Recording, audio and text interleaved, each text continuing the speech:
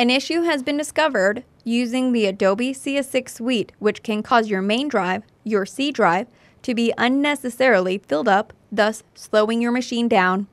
This is a result of the Adobe cache files being stored along with your user profile on this drive. But don't worry, it's an easy fix. While these instructions are for Premiere Pro, the same cache is typically used in all of the products in the CS6 line and can be similarly changed in all of your Adobe programs.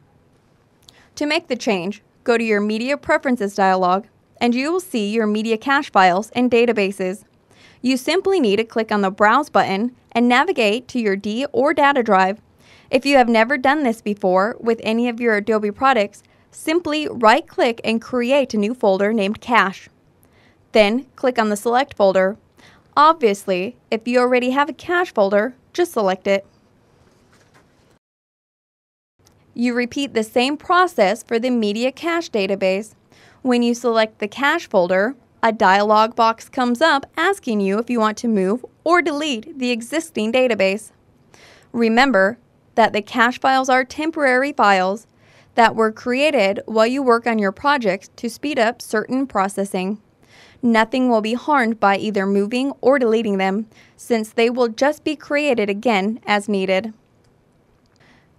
These files can quickly build up, and you should keep an eye on your data drive. It is a good idea to routinely, perhaps monthly or quarterly, clean out your cache. The best way to do this is to manually delete all the files from the Media Cache and Media Cache Files folders. Keep in mind that any needed files will be recreated the first time you open the project, so it could take a little longer.